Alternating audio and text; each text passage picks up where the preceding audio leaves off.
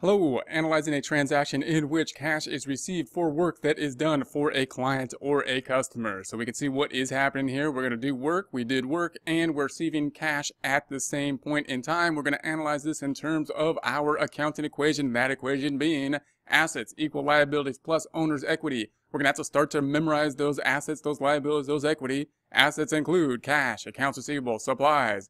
We've got liabilities including accounts payable. We got the owner's equity including capital, as well as the income statement, including revenue and all the other expenses. We are going to start off here with a beginning balance. So before this transaction happens, we're saying that all we have now is we've got cash and we've got capital.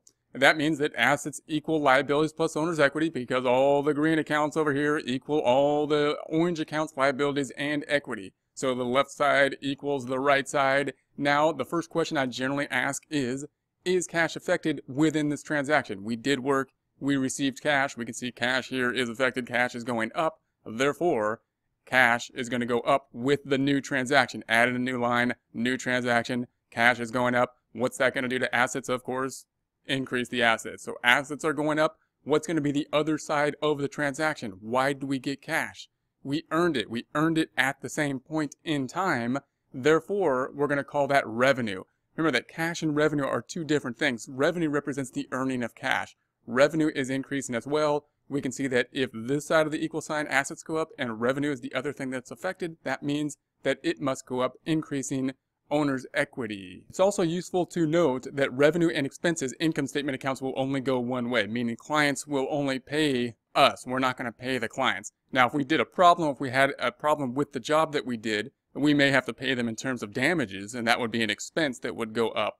But we generally have revenue only going one way. It's only going to increase. If assets increase, equity increases, what happens to liability? It's going to stay the same.